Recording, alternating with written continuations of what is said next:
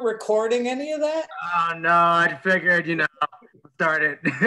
Well, Okay. share recipes maybe at the end, or we can share. Yeah, that's the texture, Josh. That's the texture. Yeah. Go for it. All right, so I'm going to share my screen. Let's see how this goes. All right, can everybody see that? Yeah, but you can also go to a different window where you won't see. We're seeing. There you go. Now you got it. Good. Yep. All right, cool.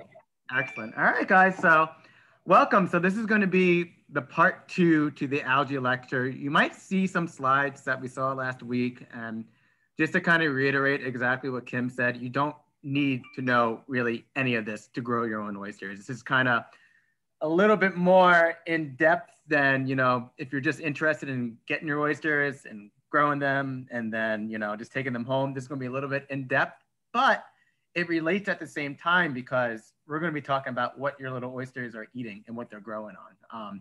And also, every single oyster that you are growing started its life out in a hatchery. So we'll get a little bit of a glimpse of what that looks like. So without further ado, let's begin. So we saw this slide last week, but just to kind of reiterate what Kim said. So what exactly is a microalgae? And, when we hear of an algae, you kind of think of a plant, but like Kim said last week, they're not a plant at all. So what defines a plant is having, a root system, and then there's something that takes the water called a xylem and something else that delivers the food called a phloem. That doesn't exist in algae, nor does it exist in seaweeds. So seaweeds, they kind of get all the nutrients from the leaves. Algae, the microalgae we talk about are all little individual cells. So to kind of go off at a little bit further, these definitions were taken from, there's a gentleman named Gary Wickford. He's one of the top scientists from NOAA. He's kind of like an algae and oyster guru in a sense on the research side of things. But he used these definitions in the presentation he gave, and I absolutely love it because you get like a simple, a complex, and a super complex one. So when you think of microalgae, tiny little seaweeds. And I like the phytoplankton because it gives kind of the Greek origin, which means light wanderers. So when we think of algae, we kind of think of something that's, I don't know, grown on the side of your house, or those who have pools, they'll be grown in your pool. But, these organisms are actually so much so alive. And when you look at them under the microscope, there are some, species and strains that actually move. So to kind of go on the definition of them, they're single-celled or colonial photosynthetic organisms. So they could be either found, individually or in colonies. And kind of going forward too, this might be a lot, and especially a lot of you, I'm sure, are not familiar with this. So if there's any confusion or anything, feel free to raise your hand, do something with the chat bar, unmute yourself and say something. This is going to be super interactive. I'm going to try to keep it as casual as possible and not get too in depth. So like I said, if there's any confusion, please feel free to ask any questions. So where can you find microalgae? And in fact, it's kind of everywhere. So when you're trying to culture and grow the little buggers, contamination can come, from everywhere. And what's kind of in the Arctic, there's also, microalgae that, stains the snow red. So you literally can find it everywhere. What's kind of really cool, and again, taken from one of Gary's lectures, there is a professor, I don't remember off the top of my head which college this is from, but as a part of his lecture, he has a shoebox that he kept for years full of dirt. And years after year, he has his students take a little spoonful of dirt, put it into some, water with some fertilizer in it, and year after year, there gets a microalgae bloom off of that dirt. So when we think of it, it's pretty much everywhere. And as Kim said last week, algae is eternal. And that is so very much true. So the actual form of what these little buggers look like, they could be really simple or really complex. And all that has to do with how they intake the nutrients. So I like this picture because it shows a whole wide variety of what these guys look like. And if you look, there's all these little shapes. I just want to make sure really quick that we are recording. And I think we should be, but I'm just going to stop the screen share for a second. Pause share. You are. I can see in the top right of your Recording? screen. Okay, Yep. cool, perfect. All right, excellent. I'm going to resume it just to make sure. All right, cool, excellent. So going back, you either be really simple, tiny little dots, or look. I mean, I like that one on the bottom right. It kind of almost looks like what kind of COVID looks like a little bit. It's a little spiky and everything, so kind of relatable. But you wouldn't think these things are so complex, but they kind of are. And of course, they have different colors. You have reds, browns, greens, blue-greens. And why is this? So since they are almost like plants and they're doing the same way that plants get food through the process of photosynthesis, algae is doing the same thing with a couple exceptions. But for the most part, they're mostly performing photosynthesis. So the different colors is just the different interactions on how the cell is going to get food. Going forward, there's a whole list of things. And what I kind of wanted to highlight with this is, so the chlorophytes, which, kind of my favorite because they're green and they actually look like what algae should look like instead of like all these browns and everything. But all the trees and everything that we see all originated from these algae cells pretty much. So like if you start, from way millions of years ago, all of our trees and all of our plants originated from this. The other thing I have highlighted here are cryptophytes, and it's another strain of red algae. And so when we think of red algae and red tides, we automatically go to something that's toxic, but it might not always be the case. It's all dependent on the strain of algae. And, there are so many different strains of algae, and it's so diverse that unless you can actually key out what you're looking at, color is kind of the worst way to look at algae. Those who love fish, and I love fishing because, I'm obsessed with it, and in going through like fish taxonomy, coloration in relation to a fish is kind of the worst way to identify. Kind of the same thing with algae. And I figured kind of these little guys would get their own slide. So the dinoflagellates are what we consider to be, they're generally the more toxic strain of algae. So the red tides, the brown tides, the mahogany tides, everything like that is mostly a dinoflagellate.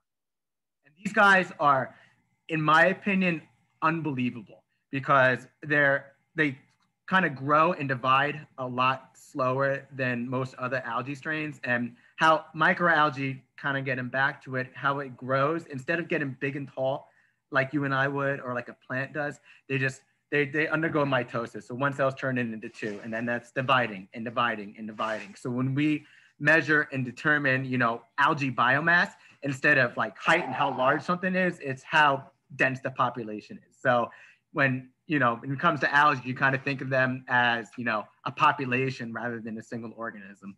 Kind of reminds you of ants, right? Like when you think of an ant, it's a colony as opposed to, the single person or the single ant.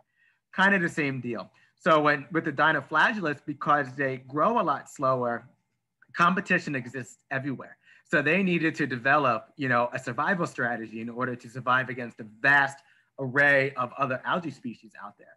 So what's kind of crazy is some dinoflagellate strains developed, and this kind of goes back to red tide and brown tide evolutionary strategies that will either, kill their competition or inhibit their predators. So we can, use brown tide as a really, really good example of this. So the reason why brown tide kind of, and that's Areococcus, the reason why that kind of takes over is there's something that the actual algae cell gives off that it inhibits other algae strains around it to grow.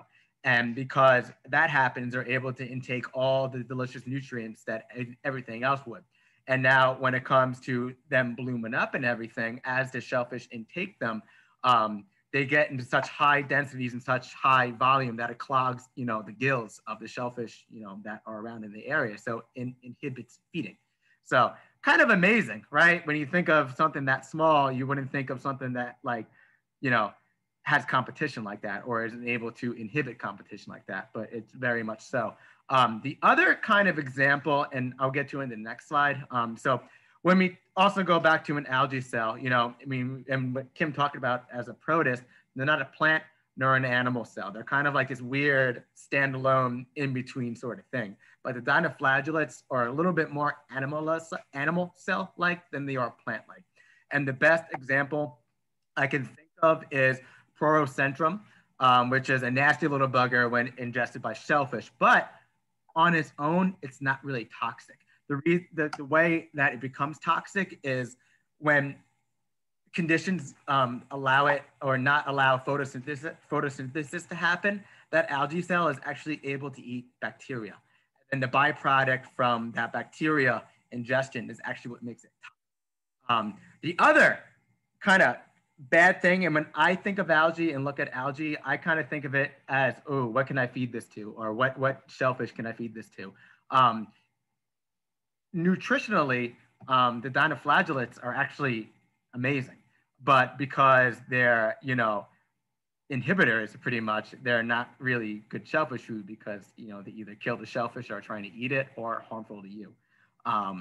But, you know, nutritionally, they're amazing, which is kind of mind-blowing in my head. So here's all the different pictures as Kim showed on the last presentation of just kind of what these nasty little buggers look like, and kind of going back to form and function, they're rather complex. They're not just simple little dots. So how does this relate to your oysters? Again, it's your food. So the better plankton or better, you know, algae content you have in the waters and in the creeks or wherever you're trying to go grow your oysters, the happier your oysters are going to be. And let's be honest, you know, happy oysters equates to happy people, happy parties, happy everything. So happy oysters, you know, when it comes to this, just means everything. And also happy oysters mean they're going to be filtering, they're going to be spawning more oysters, they're going to be doing the little oyster thing. And, you know, some SPAT members might recognize the Happy Oyster Company. Those who know Bart, that's, you know, I figured that, you know, fit really, really well.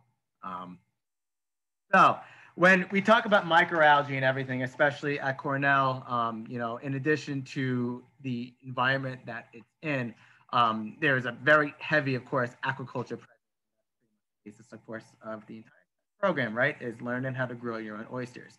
And, you know, going forward, what's even more exciting is the SPAT program has its own algae lab now. So the kind of cool thing about this is when you walk into, you know, the algae lab, instead of looking like a mad scientist experiment, you know, you'll be able to have some familiarity with it. Of course, I can't pronounce words tonight, but, you know, it's fine. It's fine. It's all good. So, you know, as we're going through with aquaculture, you know, because everything is so controlled, it's not like when I'm trying to grow or you're trying to grow oysters when they're really, really small. It's not like you can just take a bunch of seawater and throw it in your tanks. The animals and oysters, when they're first grown, are really, really, really small. And because if you throw unfiltered seawater into a tank with larval oysters, there are a bunch of other things that are going to want to eat your oysters. So in order to combat against that, everything in a hatchery and everything is all filtered. So when you filter your water extensively, you're also filtering out all the algae that are naturally found in the water. And also with that being said, and kind of when going back, not all algae is good for shellfish. Even more interestingly enough, shellfish, you know, the shellfish that you're growing, if there's a really good algae community out there, there's always going to be kind of a dominant strain. And what's kind of even crazier is that dominant strain kind of flip-flops with something else roughly every 3 to 5 days. So your algae concentration throughout, you know, the year is kind of going to change. And also going back to something what Kim said last week in August, and, you know, you go down to the docks and in August, you notice your water is crystal clear. Kim said he's going to kick you in the water. Yeah, I mean, of course he is, because, you know, if the water is crystal clear, there's not a lot of algae that's in there, but all the algae is not gone. So with that being said, going back to microalgae and aquaculture, there's kind of an industry standard set of strains that people use. So when you go into the SPAT lab, you might notice, you know, something's labeled ISO or Tetrasalmus or Pavlova. These are all different algae strains throughout years and years and years of experimentation that are used to pretty much optimize shellfish growth. And that goes based on the nutritional nutritional content of the algae cells themselves. So just like you and I have baby food and adult food, we're kind of looking at the same thing when it comes to raising shellfish. You have baby food and adult food. So to kind of go off of that and all the different pretty colors, most of the algae that we grow in the shellfish hatchery are browns. And that's just kind of just, you know, the biology of it. So I don't expect anybody to remember any of these names, but just kind of keep in mind baby food versus adult food. And because they're a plant, and if you're trying to grow them, you know, in pretty much an artificial environment, there are a lot of, you know, things you have to consider. So you need to have a light source, you need to have a fertilizer, because, you know, they require CO2 for food. You got to figure out a way that you're going to get CO2 in there. And of course, the strains that you desire, the equipment and protocol is everything. So as we kind of talked about before, you know, these buggers are really, really small. And to kind of put it in perspective of how small these algae strains are, when a clam and oyster are first born, they're roughly 40 microns. And 1 micron is 1/1000th of a millimeter.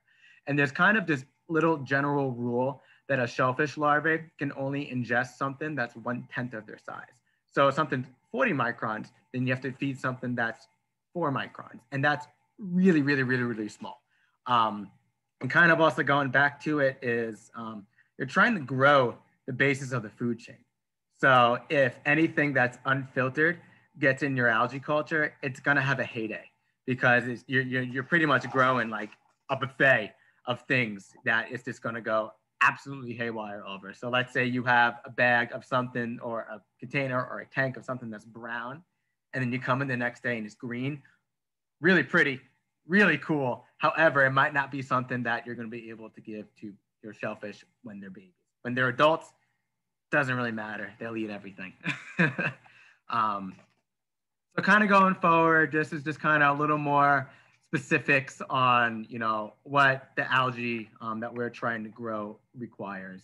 Kind of, you know, going back and again, going a little bit backwards because I'm getting a little bit ahead of myself.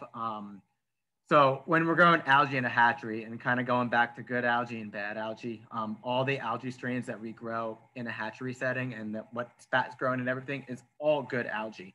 And what Kim kind of mentioned last week is not all of it necessarily is, you know, native to our waters. However, you can't prove that it's not native. And let's say, you know, you dump, I don't know, 500 gallons of the good algae that you grow into the creek or into the Peconic Bay. It's not going to be a problem because the cells are so delicious that they're going to be eaten by something else immediately. And we see this in high density cultures.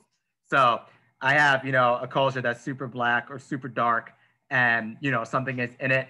You'll come in the next day and your culture will be crystal clear. And then you look at it underneath the microscope and you see all little buggers and all little stuff swimming around. So even if it naturally even if it somehow gets into the water, something microscopic is going to eat it, or the oysters you're growing might eat it too. And they're going to be maybe even happier than they normally would be eating the algae out of the creek.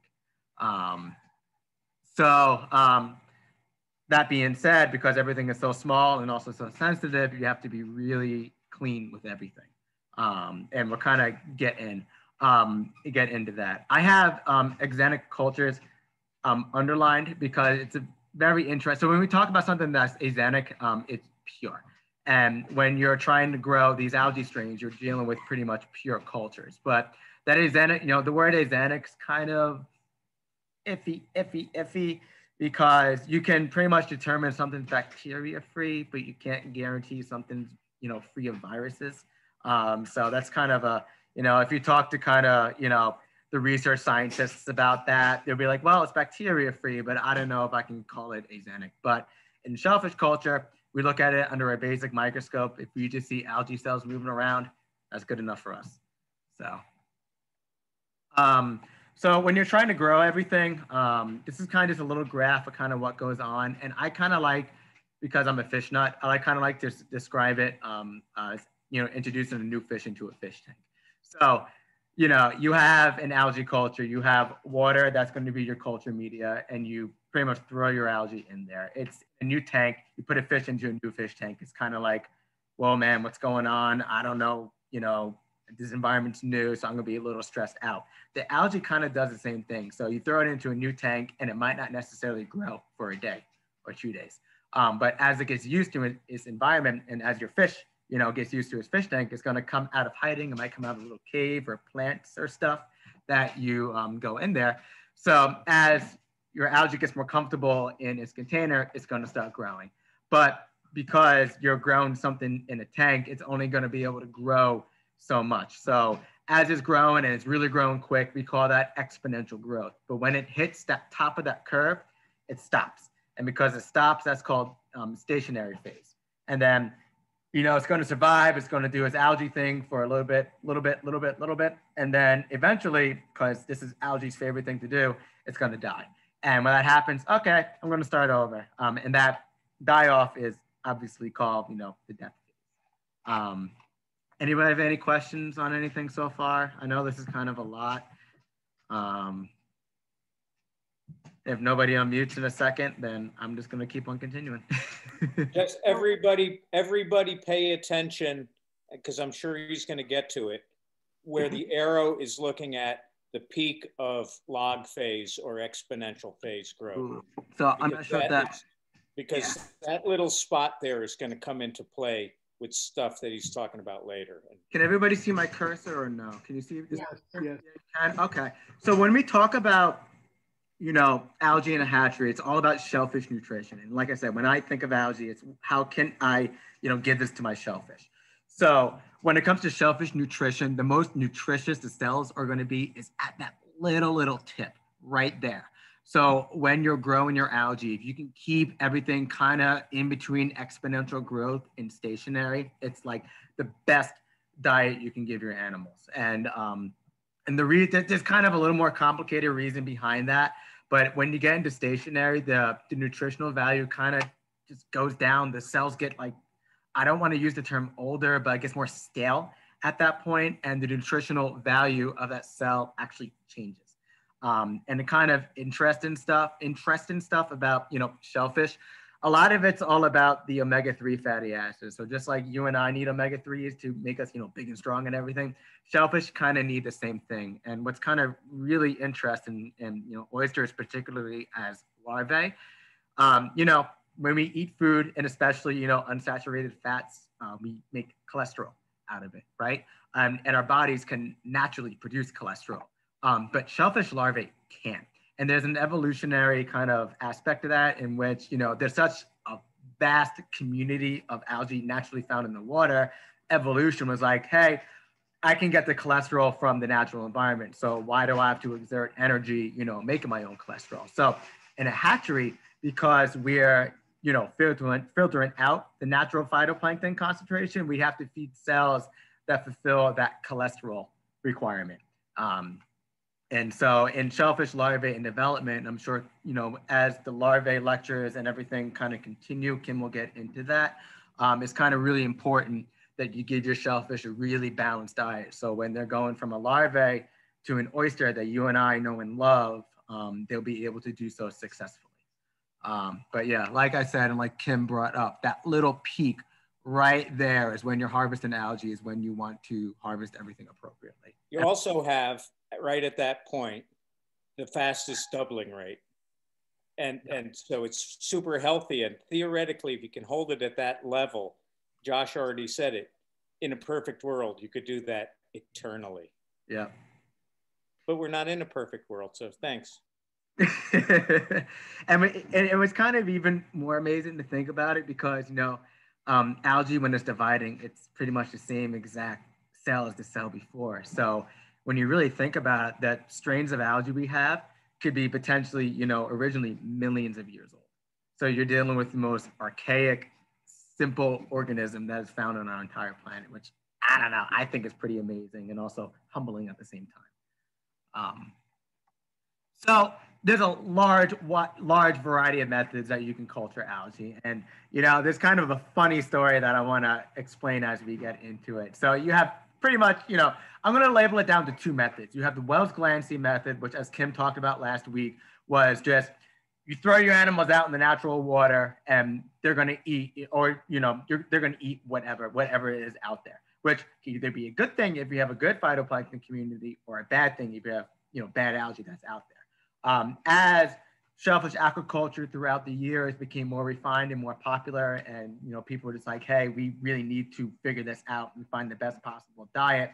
The Milford method from the Milford labs and the NOAA labs in Connecticut was developed. I believe it was in the 50s. The Milford, right, Kim? I believe so. It was in the 50s. The Milford method really started to hash out. Yeah, it was Gouillard and Lusanoff and these really iconic figures that were, just coming up with it in the late 40s, early 50s. And it's revolutionary because even, today it's the same methods that we use to culture phytoplankton in the hatchery. And it's just a more specific way, again, to control every single aspect in a hatchery. In order to be successful, you have to have control pretty much over, every single part. And the continuous culture method kind of falls back to the Milford method. It also can kind of fall back to the Wells-Glancy depending on what you're doing. But kind of going with the Wells-Glancy, so it relies on natural blooms. And like I said, it's not really ideal because not all algae are created equal. But there's a funny story I kind of want to tell really back in the day before regulation was really a thing. And there was a shellfish production facility way back in the day that used tidal ponds in order to grow their shellfish. They had their animals kind of, down current of where their tidal ponds were. And they would block the tidal ponds up and throw a bunch of nitrogen in there. Oh my God, could you imagine trying to throw a bunch of fertilizer in the natural seawaters today? This was done right down the road from the Marine Center at the Plock facility, which was Shelter Island. When we discovered in the back of his system were bags of fertilizer. It was really mind-blowing, like Josh said. Oh, hi, Albie. Hey, I have a question for you guys. Yeah. So some of the natural aquifers on Long Island, like lakes and things of that nature, would those be habitable for freshwater oysters? Yes. Are you familiar with Southold at all? Yes, I am. So do you know Great Pond? Yes. Yeah, so that actually has freshwater clams in it, believe it or not, and freshwater mussels. Interesting. Which is amazing. There's a couple other little creeks and stuff around here that had freshwater clam populations, which is unbelievable. I mean, going back to it, so I have a lake house on a lake in the Catskill Mountains, and the water clarity is unbelievable. But there's also an amazing freshwater mussel population up there. And what's kind of even more interesting is the freshwater mussel species, for the most part, are protected. So it's not like you could go into Great Pond or whatever and, harvest mussels from there or clams from there to eat. But it's the sign of a really, really, really healthy ecosystem when you have those guys in there. There's also, problems in the Great Lakes with the zebra and quagga mussels that are out competing the, natural, freshwater clams and mussels up there. But that's a whole separate issue in and of itself. But yeah, so pretty amazing when you think about it, right? So like as Kim said, so they would rely, on natural phytoplankton blooms, based from nitrogen fertilizer. And then they would, like Kim said, would pretty much let the floodgates open, let all the natural algae flow, and all their little oysters would eat it. And, it worked. But was it good for the environment? No. But hey, we didn't, who would have thought, I guess, back in the day, right? But it is what it is.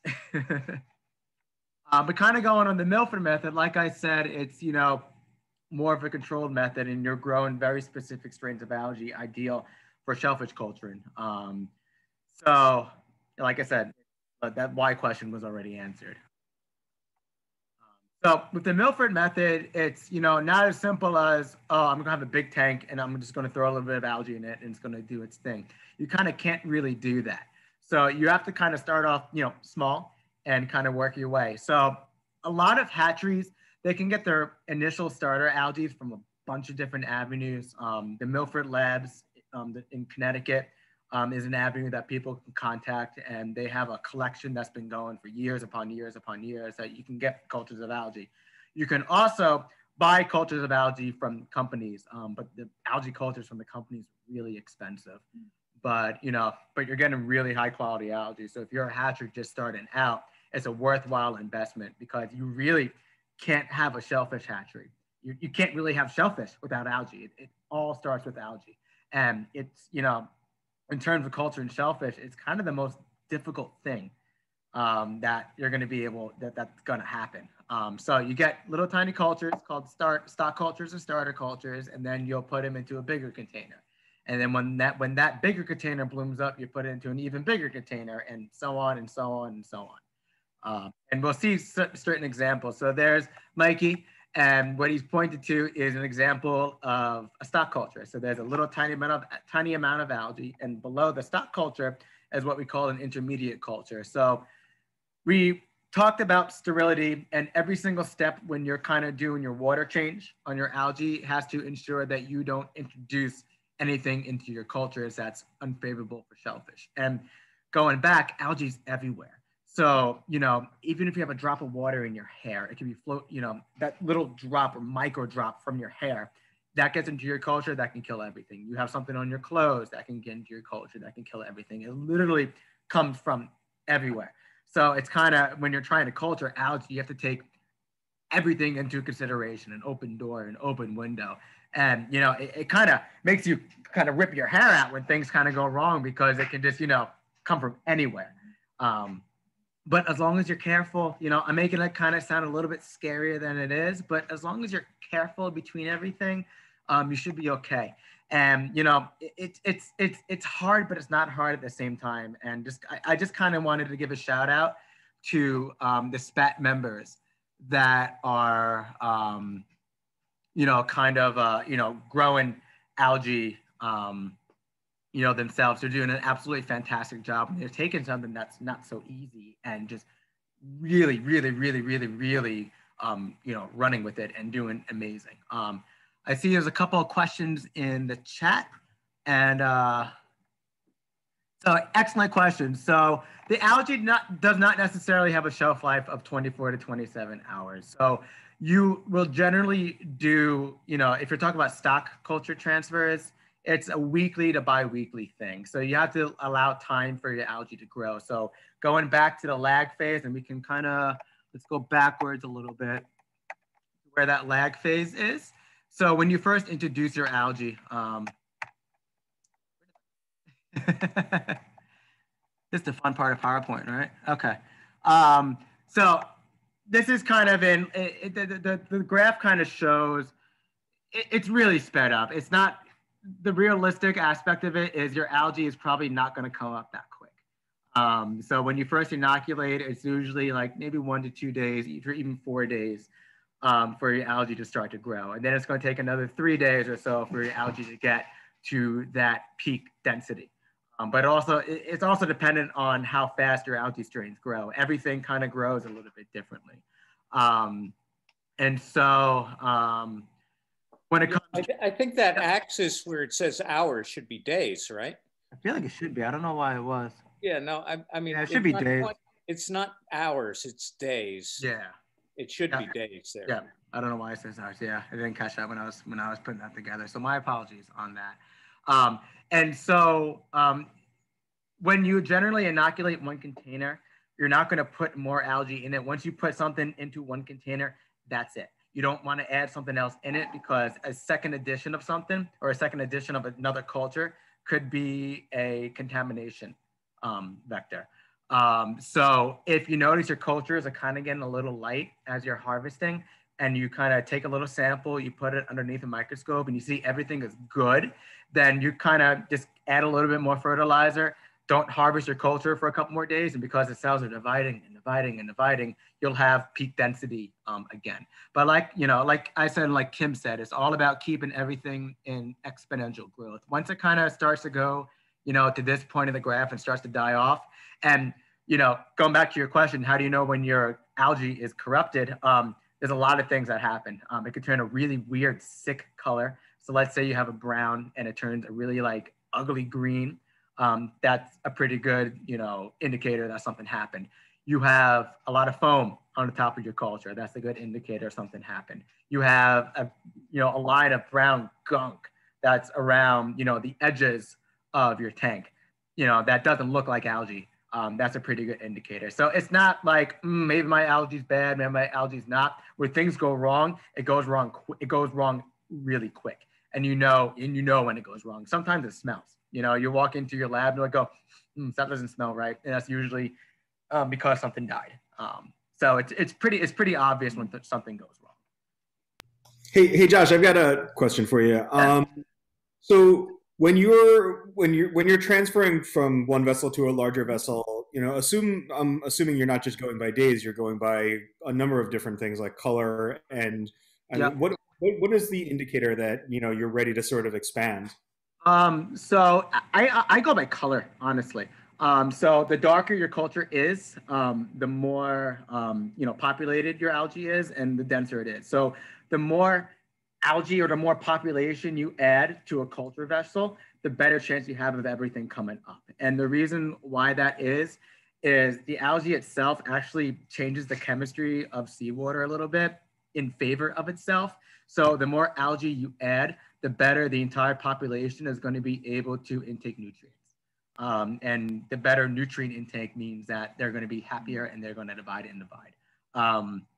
So when I go through and when I want to decide when I go through like to the next stage, I look at my color.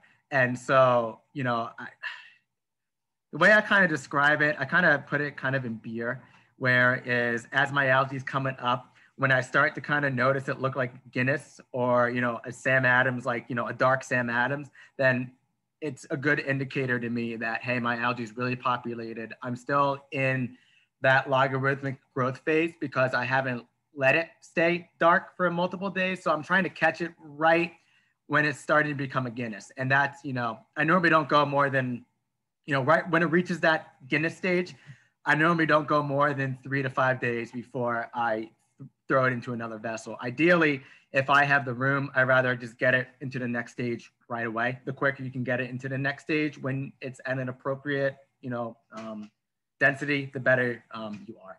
Does that answer your question? Yeah, absolutely. Thank you. Cool, my pleasure.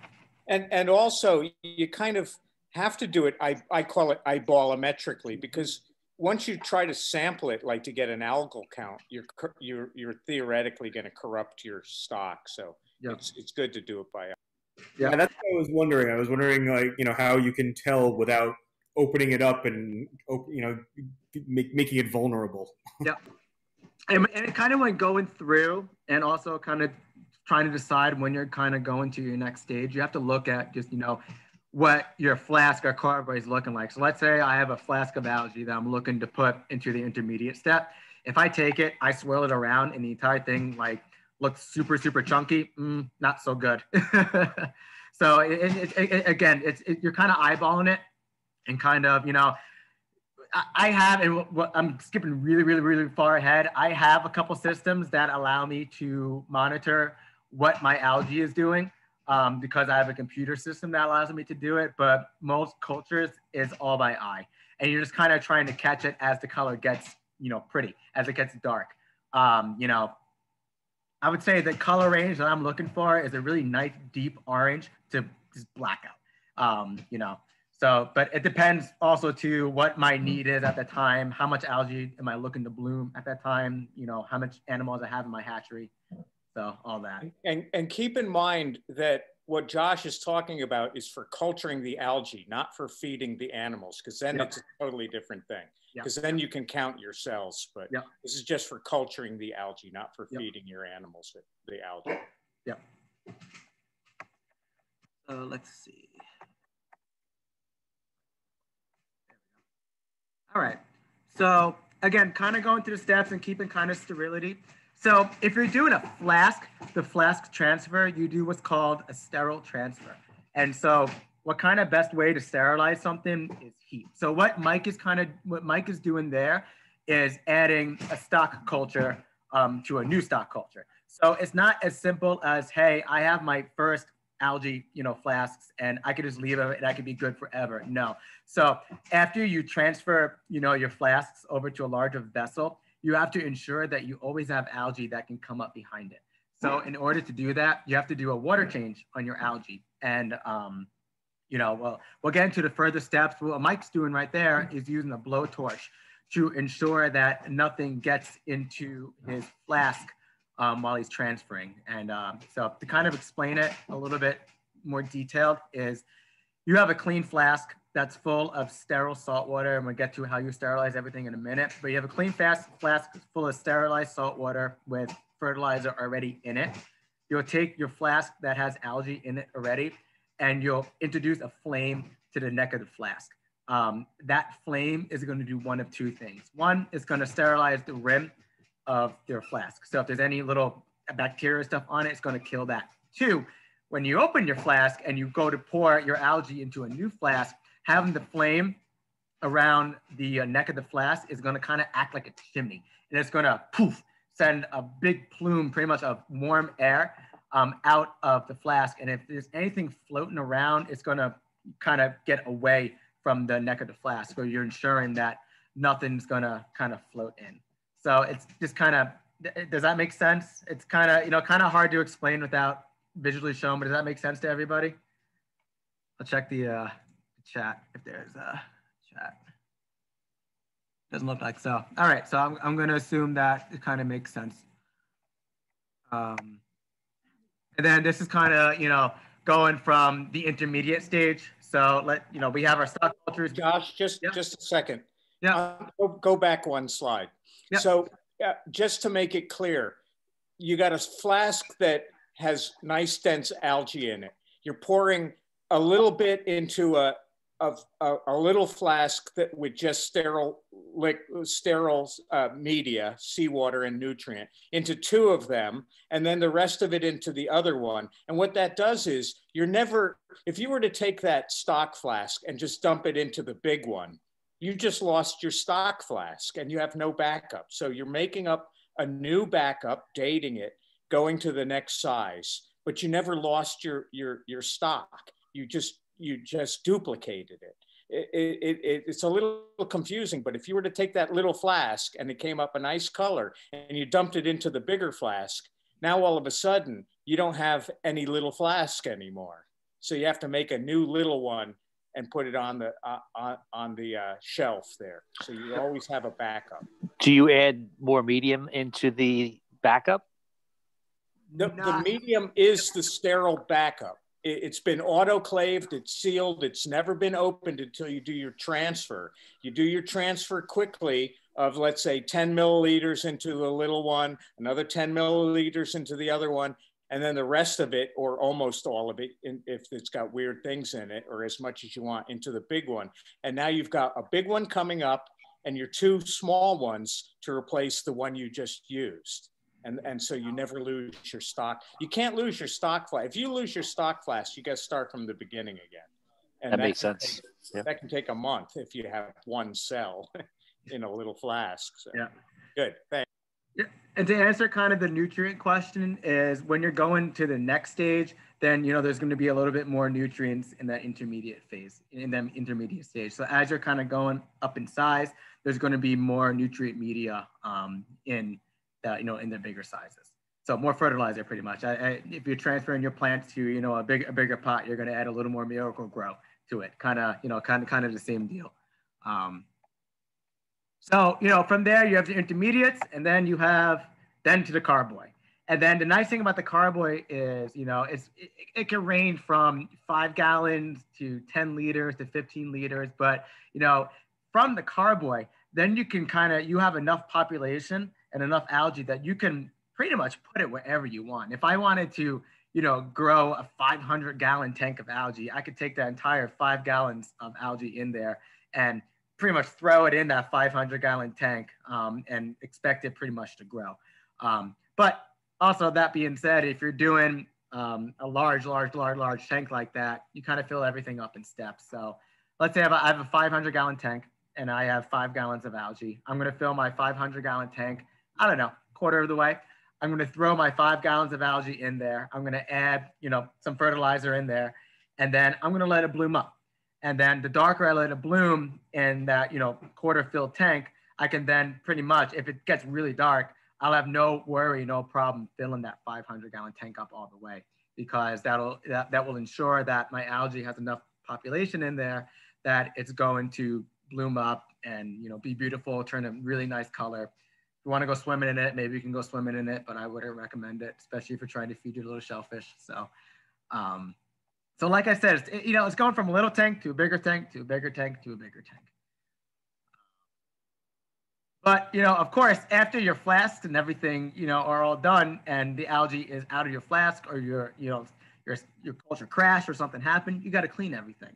So this is kind of a funny picture. You can see Mike, with, super, super hip goggles. And the goggles are kind of really necessary because you use kind of really nasty chemicals to clean everything, but you want to ensure that, if there's anything alive in your flasks or in your tanks and stuff like that, you want to make sure that it's dead. So excellent question. So we're going to get to the fertilizer question in a second. So a couple slides ahead. We will get to that, I promise. But kind of going back to, cleaning everything, you use some pretty caustic chemicals. So what Mike's using right there is acid called muriatic acid. It's hydrochloric acid, not really nice stuff, but using nasty stuff like that ensures that nothing's really going to survive. So you use the acid, you neutralize it, and then, everything will be clean enough for you to use the next round. Because I don't know, it's kind of wasteful if you only use a container, only once. You want to be able to use the same glassware over and over and over. And not for nothing, the glassware used to grow algae, the flasks are not the cheapest thing in the world. So,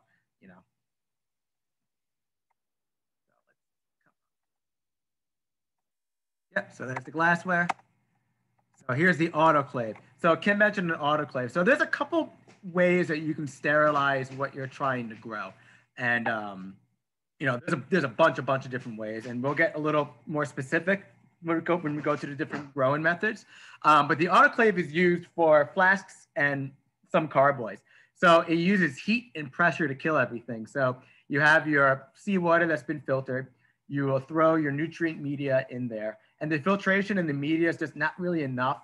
So you kind of throw it in the autoclave.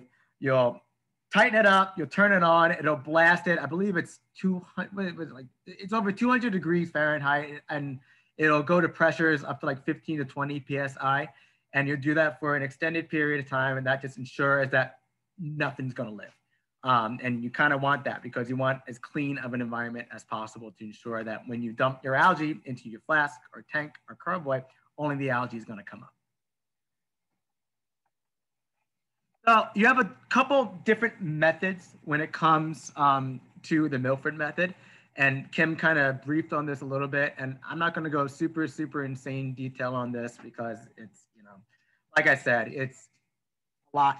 So, but batch culture, pretty much you have one tank, you're going to drain it out completely, clean your tank, start fresh. You have a semi-continuous culture, which is kind of similar to the batch culture, but instead of draining it out all the way, you're going to drain everything out part of the way. And then once you, harvest part of the tank, you're going to fill it back up with sterilized seawater that's been probably filtered really well. You'll throw some new fertilizer in there, and hopefully if everything goes well, your algae will be bloomed up the next day. Semi-continuous is really great because going back to keeping your algae in logarithmic growth and harvesting at peak, because you're adding a dilution to it, you're kind of forcing your algae to kind of go back into logarithmic growth. There's also, so when it comes to batch and semi-continuous, this is kind of a really good example of that. So if you go into the SPAT lab and the SPAT algae room, you're going to see all these funky little tubes, right? So besides, looking like a science experiment, maybe you can throw, one of those little dinosaurs. I don't know if anybody remembers that. You throw it in water and they grow kind of, 10, 15 times their size. But these are really good ways to grow algae. They're simple. All you need is just a clean container, some light, throw some nutrients in there, and you can have, a lot of algae. And these are called Cowell tubes. And they either come really small or really big. So like I said, that's kind of an overview. The light can come from either natural sunlight, artificial, but the problem with the Cowell tube system is it's very labor intensive. However, if you have a lot of people helping you, it's not. So that's the advantages. It's really easy to use relatively. doesn't take up a lot of space. So if you're a tiny hatchery, you can have a bunch of these in succession with each other and be successful in growing algae. Another way people sterilize their seawater is using bleach and then neutralizing the bleach. So, you know, you can fill up your cowl tube full of filtered seawater if you want to take that extra step, because it's not like you can stick a cowl tube in an autoclave. To take that extra step, you'll bleach it, and then you will neutralize the bleach the next day and then add your algae in. It works. I don't love bleaching things, but sometimes it's kind of unavoidable. So what to consider with it. So like I said, it's labor intensive. The tubes can sometimes leak.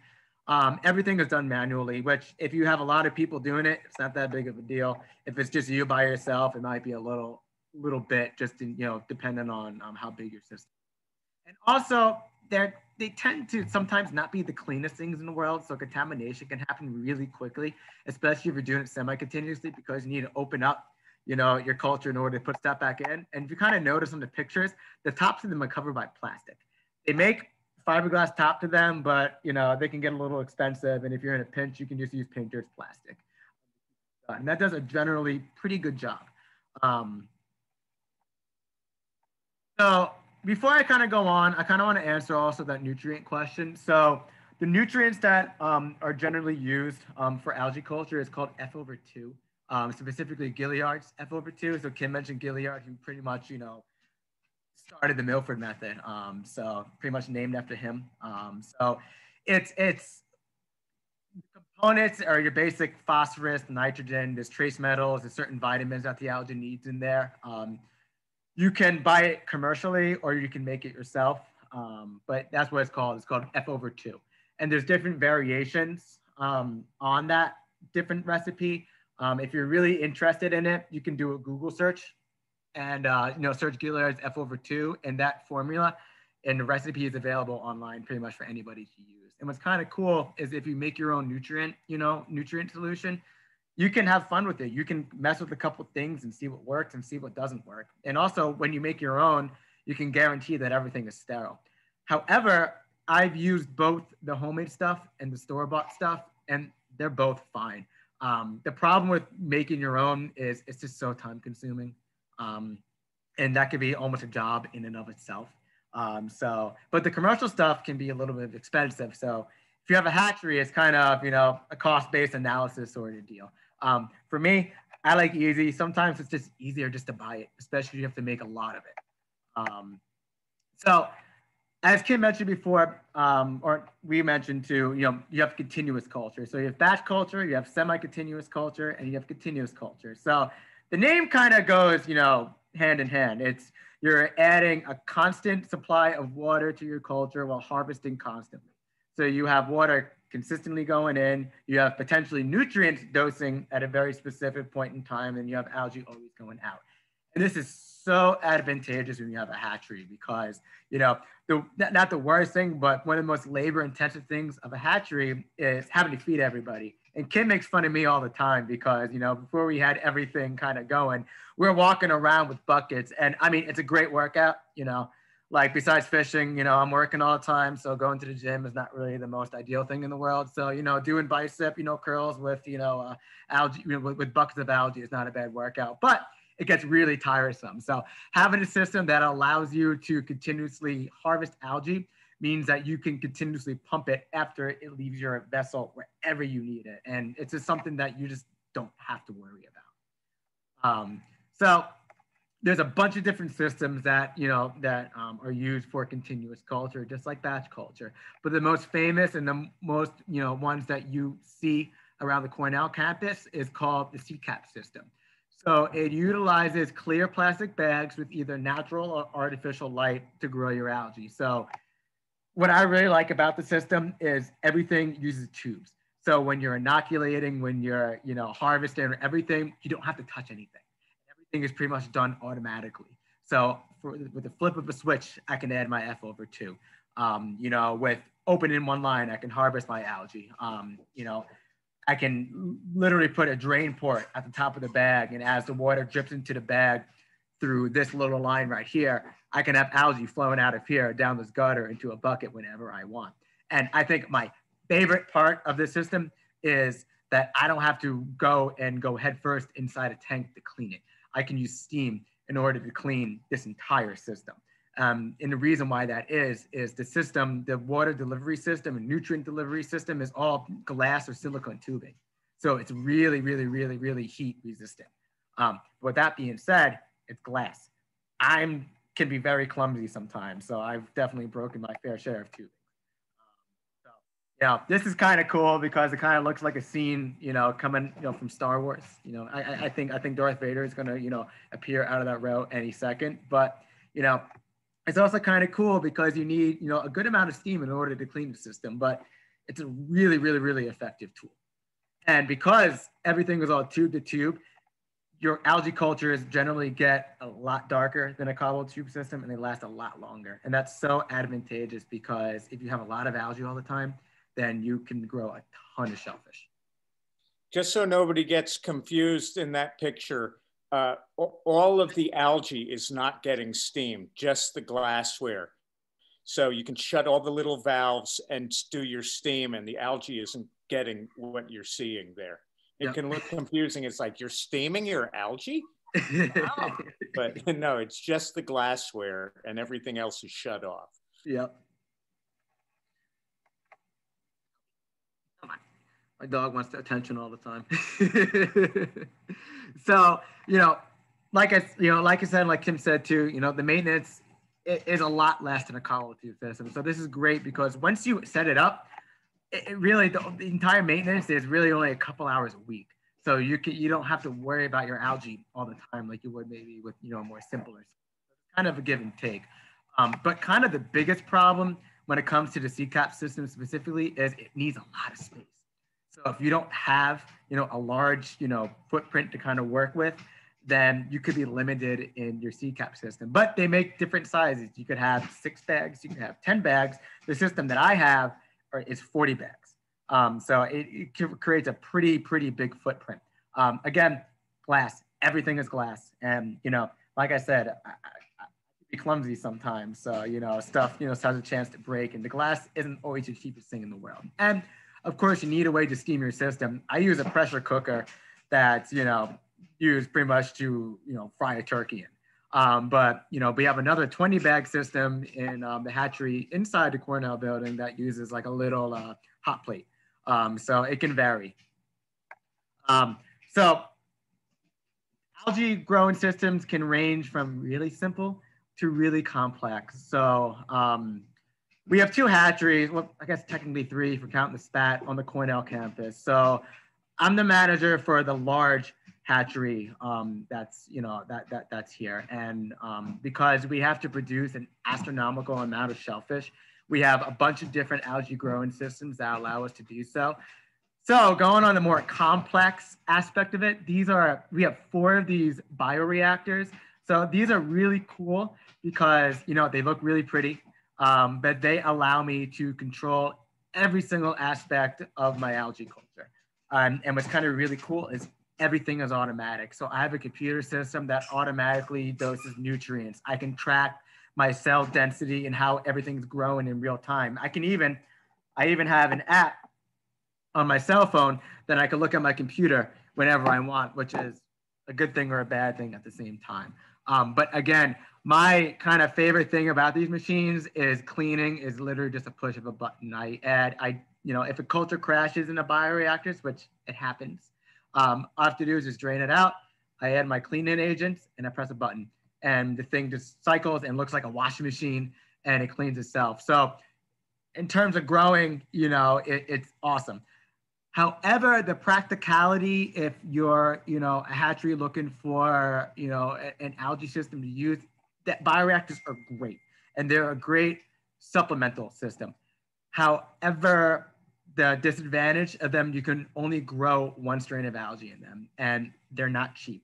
One of them costs around $60,000, and that's a lot of money just for 1 strain of algae. But with that being said, I can get cell densities that are so dense, I can put them in a clear cup, and it looks like a cup of coffee, which, the more dense, the denser your algae is, the more high quality shellfish food it is. And what's kind of also really neat about them is, with how advanced they are, you kind of see all these little cones. So one of the biggest limitations when it comes to the other systems I showed you guys is light availability. So as your culture grows and it gets really dark, the very center of your algae might be, you know, completely void of light because it's so thick. These cones allow the LED lights that are on these reactors to penetrate throughout the entire culture. And that's kind of why everything can get as dark as they do. So as you know, the technology is developing further and further, there are even more and more complex systems that are being developed, which is really exciting.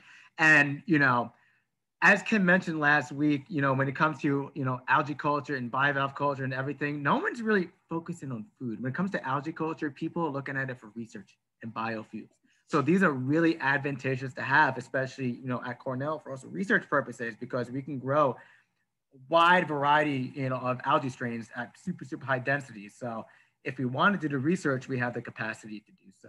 And with also that being said, and we can work it out, you know, Kim, with you, if anybody wants to see, you know, the hatchery in action, I don't see any problem with having, you know, we can set up controlled times and controlled groups. If anybody wants to see these in person, I'd be more than happy to show, and we can, you know, set a schedule up, just because I would love to have 1 million people in there, but because we have to keep the hatchery kind of clean, you know, I can't have a lot of people in at the same time. But if we do kind of, you know, controlled visits to anybody who wants to see this any further, I don't see a problem with it. But, you know, we could figure that out. We could figure a schedule out. But these things are really cool to see in person. The picture only does it, you know, so much justice. So there's, like I said, there's a lot of other complicated systems that are available. And there's another bag system that another hatchery down island has. And the website for this bag system has a really cool time-lapse video of algae coming up from inoculation to getting really, really dense. And I thought it'd be pretty cool to show everybody. So I'm gonna, like this, I'm gonna try to see, I think I'm gonna have to reshare this. So yeah, you gotta go out and then go back in. Yeah. So we're gonna do that. Can everybody see my internet browser? Okay. Yes. Yes, okay, cool, excellent. I'm gonna make this full screen. And so this is, I think a company is called Pure Biomass. So we saw the CCAP system. This is just a variation on the bag system. And so it looked really cool. We don't have this, but this video is just awesome. So you see the algae is bubbling, the water is super clear. And now, you know, they just added the algae in. I don't know how long this is, but you can kind of see the algae as it spreads, it's just getting darker and darker and darker and darker. So you can kind of see how it kind of starts off like a Bud Light, and then at the very end of it, kind of looks almost like a Guinness. You know what's funny, Josh? When you put that up, I thought that was like a 10-story building. And then a guy walked in back like Godzilla. I really thought this was like, oh my God, it's a huge building. What's kind of even crazier is that you know, I guess that's, so that one's around 1,350 liters. And, you know, my bioreactor is roughly 1,250 liters. So they're roughly, you know, roughly the same size. But this company has, has, I don't know what that is. What the heck is that? Oh, I guess it's another video. Hold on 1 second. I'm sorry. I'm going to mute myself for a second.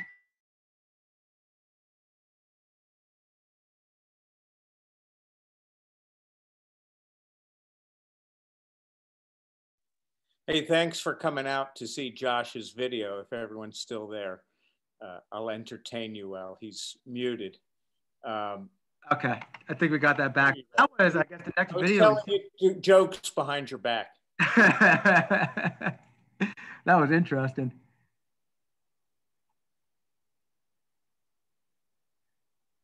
Yeah, so I mean, so to answer that kind of question, so I get excited about algae and shellfish no matter what. So when I kind of look, you know, into a microscope and, you know, the different algae that I grow, my favorite algae culture that I like to look at is my green one called Tetrasalmus. And the reason why, so you know, I mentioned baby food and adult food. So Tetra is a really, really, really pretty, green algae I have, but it's also the largest algae cell that I have. So when I look at it underneath the microscope, and I had a video and I tried getting the video in here, but unfortunately it kept on being really, really, really grainy. So unfortunately it wasn't good, but they zoom around like little whirligig bugs on a pond. So when I mentioned, algae, they move, they move, they have the potential to move really, really, really, really fast. And I guess I didn't get into it before, but the movement, has a purpose. They're not moving just because they want to dance and move and groove. The movement pretty much has two functions. One, if there's a predator, they could potentially move away from said microscopic predator. But the other reason why certain cells are moving is to overcome nutrient limitations. So, when it comes to like thinking of these cells, them in water, is because they're so tiny, the water is so viscous and this is so like thick. So it's kind of the equivalent of us trying to swim through honey. So if I'm an algae cell and I'm standing still and I can't move, then I'm not able to access any of the nutrients that are around me and I will starve. So I need to move around in order to access all of the nutrients. The other thing too, is there's also algae cells that don't move. And I have a couple of strains of algae in my hatchery that are called diatoms. And diatoms are really interesting because they're encased in a shell, in a silicate shell. And what's even more interesting about that is the shell is really technically made out of opal, which is a form of silica. So it's a cell within a glass shell. And kind of what those cells kind of rely on in order to overcome nutrient limitations, especially if they're found in nature, is water current. So they kind of rely on bubbles or water or, pump flow in order to get them to move and groove. So let's see, I have another chat thing. Yeah, we could totally have a session where we can look at them underneath the microscope. I wonder if there's a way. I have a TV that's in my hatchery. I wonder if there's a way that we can hook the microscope directly up to either my computer and broadcast it that way. We could figure that out. But yeah, we could totally, but what we could even do too is with the SPAT Algae Lab, we have a camera hooked up in there. So we could just take a sample into there and watch it under the TV. Yep. So yeah, no, we can definitely do that, and they're really, really interesting, really cool to look at, and we can definitely do a day or something where we can look at the different sizes because it's pretty amazing to look at the difference between an isoculture and a Tetrasaurus culture. It's the Tetra is literally 10 times the size of the iso cell. It's really rather amazing. So let's see. So Kim kind of branched on this last week. So in terms of feeding shellfish and shellfish larvae, live food is kind of king when it comes to it. There are backups. And as Kim kind of mentioned, if you're trying to grow larvae, the backups don't really work.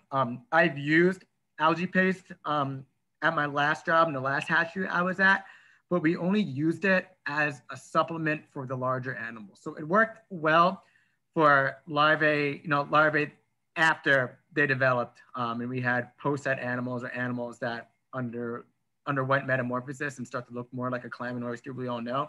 And it worked well for larger animals, but for the larvae, they really, really, really want that live stuff. Another really cool thing too, kind of just mentioned auger, is Kim mentioned, I believe in the lecture last week about carrageenan and auger and everything. So let's say you're a hatchery, you don't kind of want to keep all of your stock cultures or something happens to your stock cultures. In order to have a backup for your backup for your backup, you can actually, almost like you're plating a bacteria culture, plate your algae cells on auger and keep them alive, pretty much, indefinitely. You just have to change your auger out once or twice a year. So if something happens to your stock cultures and you have algae that's been plated on auger in your fridge, you can just take a sample that you plated, put it in some nutrient media, and it should come up absolutely beautiful. So it's just having a backup for your backup for your backup, because if you don't have your stock cultures, then you can't have a hatchery and you can't have shellfish. And I believe that's it. So the one thing I kind of wanted to highlight, and everything. So just kind of mentioning, going back to the whole dietary thing when it comes to, you know, having the most optimal diet in the shellfish. This oyster right here has been in our hatchery feeding on microalgae for a month. That's just 1 month of growth. And looking at it today, it's like, you know, that was here, it's now up to here. So if you had enough algae to feed your adult oysters in the hatchery, you know, indefinitely, I'm more than convinced you can get an oyster to plate within 6 to 8 months. However, it might not taste as delicious because the taste of your oyster is also going to depend on the algae community it's feeding on. So does anybody have any questions on anything? I think I talked everybody's ear enough, right, on algae. I think we did just about a little bit over an hour. So I hope everybody is not terribly burnt out about this. I could talk about this for hours upon hours upon hours, but I don't want to bore everybody with it. So, so let's. Thanks, Josh. Yeah, that was great. Cool. Thank you. Great lecture. Thanks. My Great son info. is all from Puerto Rico, so I'm going to go. And No problem. Thank you, Kip. Have a good weekend. Excellent. Have a great weekend. Bye, everyone. Bye. Yeah. So just also too, if anybody has any further questions or want to, you know, chat with me more, you can feel free to email me whenever you want. My email is jp2452@cornell.edu. I'm gonna. There you go. I just sent it. There you go. Thanks, Darcy. Perfect. You're welcome. Like I said, this is my first Zoom, you know, lecture like this. So, oh, I guess I turned on subtitles. Look at that. So Excellent. that being said, thank you so much, everybody. Thank you so much for coming, and everybody who's watching on YouTube. Thank you, thank you. And if you see me on campus and want to chat, feel free to say hi. More than approachable. So thank you, guys. All right. Thanks, Josh. I'll talk to you. Talk to you next week. Have a good weekend. Thank you. You too. All right, I'm gonna end this, guys. Have a great weekend.